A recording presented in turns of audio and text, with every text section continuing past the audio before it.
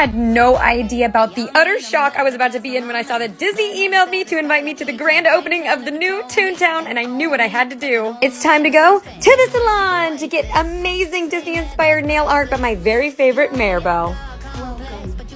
This event is super important, so I tell her, I says, so I'm going to Toontown, and I'm wearing rainbows. Any ideas? I got it.